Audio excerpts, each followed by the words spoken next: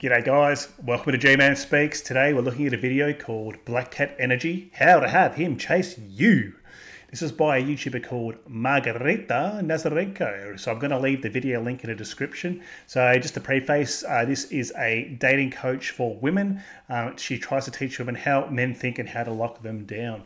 I have not watched this video. I like the title, and so we're going to go in and have a laugh at it.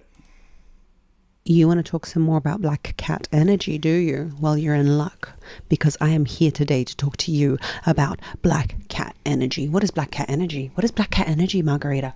What is black cat energy? All these questions. It's okay, I got you. What is it? They just make up bullshit and sell it to the hordes of idiots, women out there who are going to buy her stupid courses and sign up for her. She sells books, she writes books. I think she wrote the book, buy my book,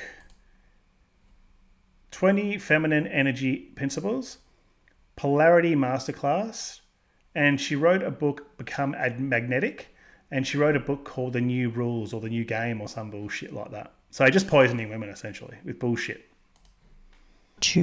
If you want him to be chasing you, if you want to be the one in demand, if you don't want to be the one who's trying to orchestrate the relationship, because let's get this straight right now. Let's get this straight before we get it twisted.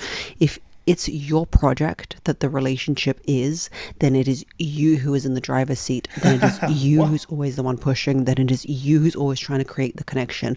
Then it is you who's writing to Margarita asking, I don't know why he doesn't buy me flowers for anniversaries. Then it is you contacting me, contacting your friends, contacting your dog, contacting your cat, asking why he does not care.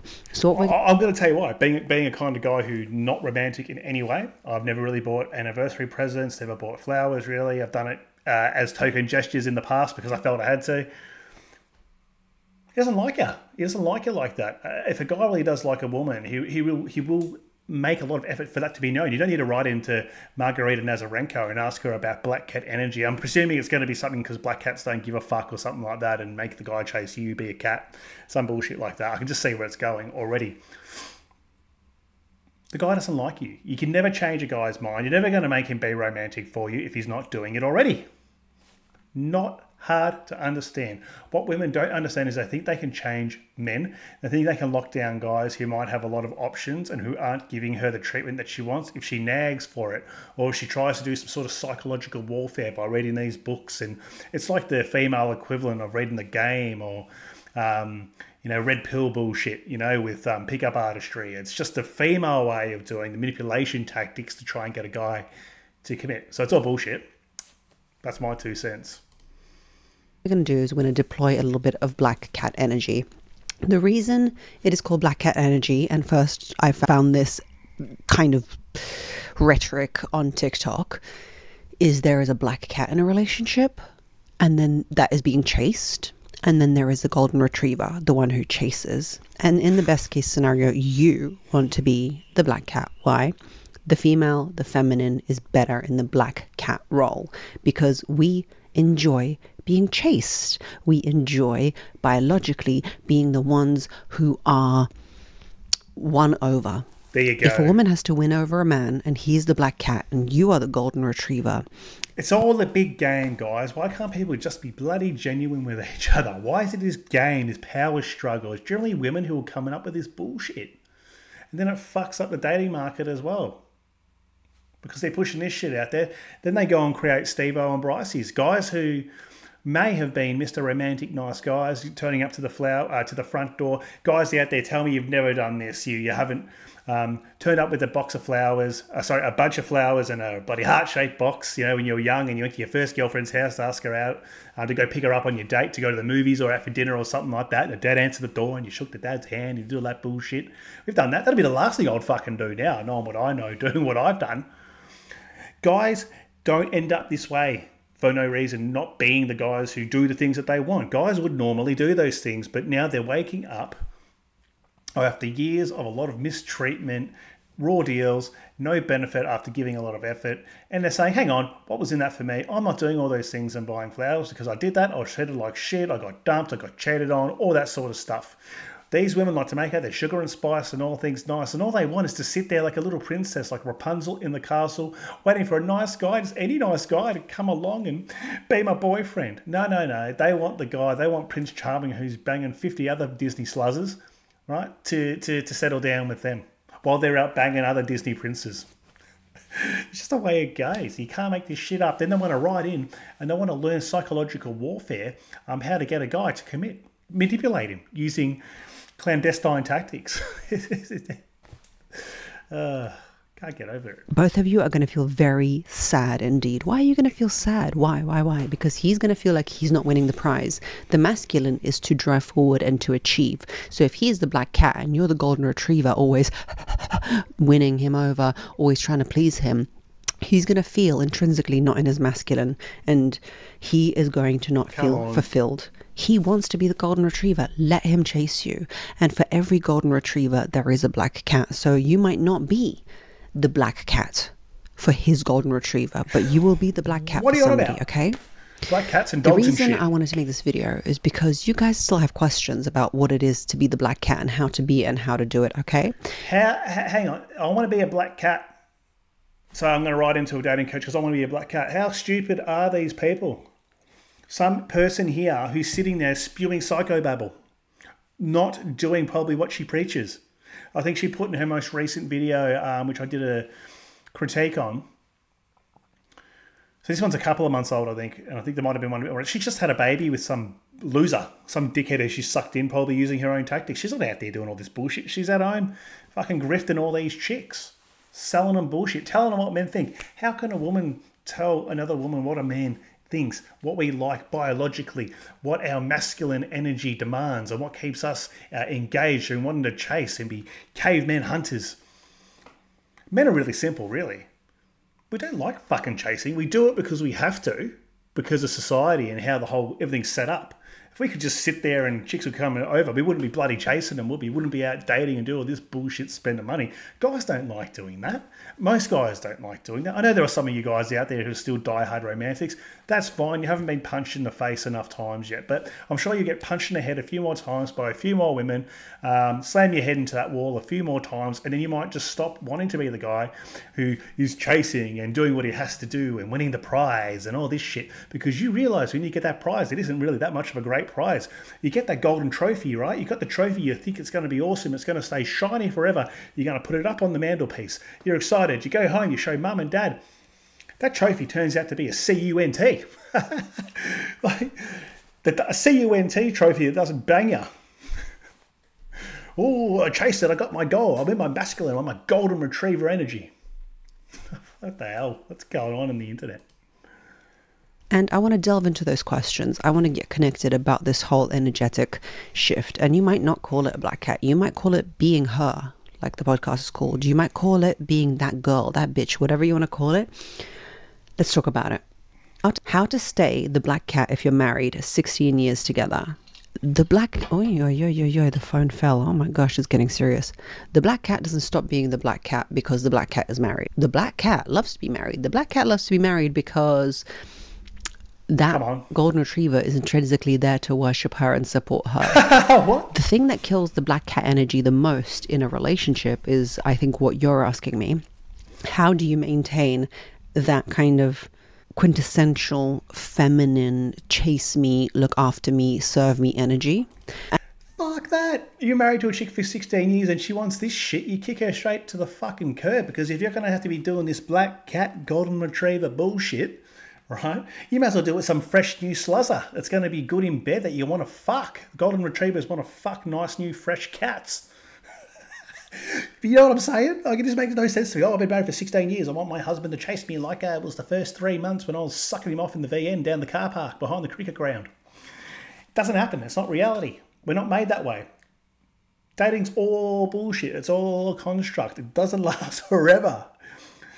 They just don't understand, and that's why they'll dump a guy. This is the sort of chick. She'll write into here and she'll say, "Oh well, you're not getting your golden retriever to worship you and love you." And then they go, "Oh yeah, well, Margarita Nazarenko told me, and I read in her book, The Bullshit Rules, that I'm not getting my black cat energy fixed because the golden retriever's not chasing me, so I've got to leave you." I've got to go find myself, eat, pray, and love. This is just bullshit. It is poison. It is toxic for society. Women are dumb. They buy this shit. But I'm also going to say this. I'm going to call guys out who also, like, you know, there have been other dating coaches I've put on my show, like, you know, you got Marnie and people like that. Fine, people buy their stuff. They're a little bit more value add than this. This is just psychobabble bullshit. But guys will buy all those dating courses. So, you know, whatever. And it is like this. We often fall into the mothering role in a relationship. What is mothering, Margarita? Very simple. You fulfill the role of a mother for him. Did you take your tablets, sweetie? What are you going to have for lunch today? No guy wants this. No guy wants that. No, you know, no guy wants some guy to wipe your ass or wipe your fucking asshole for you. Like, they want to make out like they're mumming you. They go, oh, I've already got 2 kids on. I've got another big kid at home. You hear women say that bullshit. You know, that degrading shit about their husbands. No guy wants to be fucking treated like that.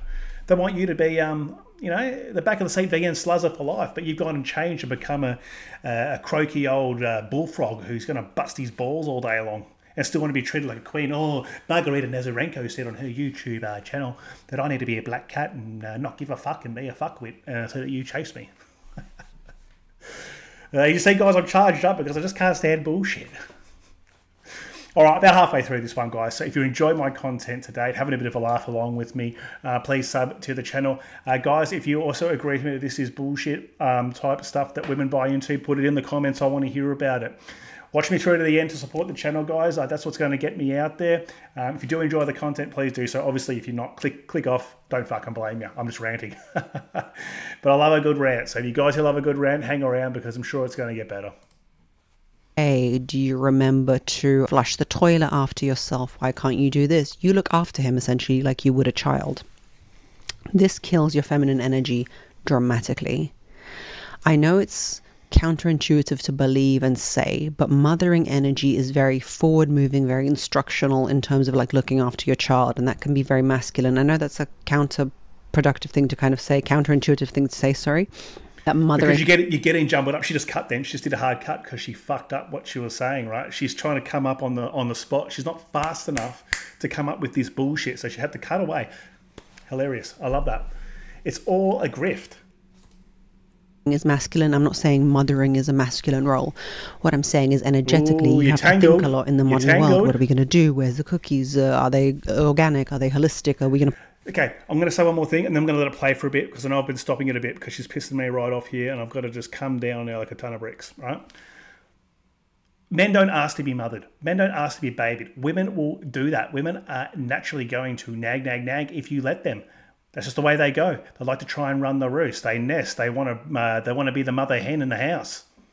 They're going to tell you where all the plates and cups go. They're going to tell you where to put the medicine things in the medicine cabinet and to stack them in order. They're going to tell you where to put the fucking towels and shit. And they're going to tell you where to put the dirty washing, and it goes in that part of the room in the basket there, and it can't go over there. It's the way they go. You know, you're brushing your teeth. You're walking around in the bedroom brushing your teeth. Oh, no, go brush your mouth over the sink. You know, you're going to drop toothpaste on the ground. All this bullshit. We don't ask them to do that. We don't want them to do that. They do that. Then say they're mothering us when they fucking do it. Is this giving you an incentive to get married or move in with a chick? Tell me this now. You got a woman who's 16 years in a marriage riding in with this psychobabble bullshit to get the queen of the Jedi High Council, as I call it, spinning bullshit to her. Going to come home. You're going to come in from a hard day at work. She's got an email or a video response from Margarita Nazarenko. You're going to cop all this bullshit when you walk in from 18 hours straight in the office or on the building site that you're not doing what you're supposed to be doing. You're not filling up her feminine energy cup, boys. She's got to go over to Italy and eat, pray, love, and bang Sergio the scuba diver. Take all your money out. You can go and fund that as well. And move out of the house. Put them in the pack. Are we going to bring water? What are we drinking? All that stuff is very not with the flow and masculine energy, okay? If you start treating your man like a pampered poodle as opposed to the golden retriever or the terrier or whatever dog you like that's serving you, that is going to push him into a black cat energy, because now he's getting pampered. If you're mothering him, you are going to pamper him. Resist, restrain, refrain from looking after him like that. Nurturing And being an amazing wife and cooking him a meal is not mothering. Making you an amazing wife is cooking a meal. No, that's just being a fucking human who needs to feed herself. And then while they're at it too, cook enough food as part of that same batch, which is no extra effort, to feed your husband. I used to cook all the time when I was married. Didn't care. I love cooking. Have no problem with it. The wife that I was married to, full-on womanist, mate. Would not want to cook, or if she did, she would cook for herself. I'll tell you guys why I get annoyed at this sort of advice, because she was taking all this advice and reading all these stupid books as well. I can see what damage that does. So I've been on the other end of this, so I know where this leads for men. They read bullshit. Remember, I worked late in the office, guys. I used to work at a global consulting firm, one of the biggest firms in the world. I was working on a deal at the time. It was crunch time, end of the project. Didn't get home till about 10:30, right? This is back before work from home and all that, right? Got out of the cab from the office, came inside. I was really hungry. She said that she was cooking dinner, right? When I talked to her. So I assumed I was getting dinner. No. She cooked enough dinner for her and ate it, and then ate the little bit of leftovers a little bit later. I had to fucking sort myself out at 10:30 at night. What's this bullshit? You know, and that's what a lot of guys deal with now with womanism taking over, that women won't actually, they see that as a sign of weakness as a woman to look after their man. And they want men to cook. Oh, I need a man who cooks and need a man who does this and blah, blah, blah. Bloody backwards world we're living in. Mothering, for example, you don't mother your friend comes over, you do something really nice for her. I really go into it in my book. If you haven't read it or haven't listened to it on Audible, I suggest you do. There's a chapter on mothering your man. Don't do it. You can look after your friend in a really nice way. Like, you can offer her a nice drink when she comes over. You can even cook her a meal, but you don't mother her. You don't say, what time are you getting up for work? Have you set your alarm? Let the man live. He lived for 35 years before he met you. He can live for 35 years again without having you. That's true. You've been together for 16 years. It's your role to be always developing and be an enigma. The way to be a black cat in a marriage is to not try and control your partner. Black cats don't give a flying F what you do, okay? You do you, and I will sit on my black cat pedestal and judge whether you're good enough for me. Yes, even in a marriage. Even if you are going to be together forever, I'm still going to judge what you do and see if I want to be with you. Make him feel that way. That you're always seeing, you're always deciding, you're always... That's how you get fucking dumped. That's how he goes and fucks the secretary. Jesus Christ. You see, this quite literally for me is poison for women. This is like, okay, you guys who have been there, say you're with a woman, you live with her, you're having a great relationship, but then all of a sudden they start acting up. And you know why they start acting up? Because a new friend comes on the scene who starts spitting this bullshit, or one of her girlfriends who might have had a long-term boyfriend or might have been married. She's divorced. She's separated now. She's single. She drags your friend in with her. She starts saying all this bullshit to her. We know where that leads, don't we, guys? Because women are very, very easily influenced by other girlfriends and what other women say. They don't think for themselves. They have to think from a hind mind. So she's got 403,000 subscribers. So just this video has 213,000 views in 2 months. That's incredible. I don't get that. I'd like her to get that in a month, on a great month. She got this in one video. I just don't get it. I don't get it. Why can't people just be normal? Same for guys as well. I've been fucking teeing off on the chicks here today. But guys as well, reading all this bullshit PUA stuff and doing all that shit too, and trying to be Machiavellian and, you know, what is it, the dark triad behaviours and all that bullshit too. That doesn't work, guys. All that stuff does, it works short term. It doesn't work long term. You'll fuck everything up. Just be a normal human being. Be conscientious. Be respectful of each other. If someone's crossing their boundaries, tell them in a respectful manner. If you're crossing their boundaries, they should communicate with you in a respectful manner. Sort it out. Have a bit of healthy conflict. Not this fairyland bullshit that people buy into, both males and female. I'm calling fucking everyone out here. I'm teeing off. That's why we got a problem. That's why everyone gets fucking divorced. You know, what is it, out of 10 marriages, what is it, out of 10 divorces, it's 80 or 90% are initiated by women. Why is it? Because they listen to bullshit like this. Guys, we don't listen to this shit. We go to work, we forget about it, we thought we've got the girl, we've caught her, we've brought her home, we've put her in our cave. No, she's always wanting another caveman to come along. They're always wanting excitement. They're always wanting those thrills. They want to be chased. They want to be pedestalized, worshipped by the golden retriever. They want to be the black cat that's worshipped. Well, I can't get over this bullshit. It's just... As you can see, guys, I'm charged up today. I'm just teeing off on this one. Incredible. He's choosing him. Every day you are choosing him, okay? Next question. How to have black cat energy with dismissive avoidance? Well, baby, you're trying to out black cat a black cat. Dismissive avoidant people have a very black cat aloof energy in terms of the fact that they are somewhere from childhood, they decided that the way they're going to deal with this world and be in this world is by acting like the other people can't meet their needs. Some people are secure. Let's say 50% of people are secure. That means they can be attached to other people. That means they like...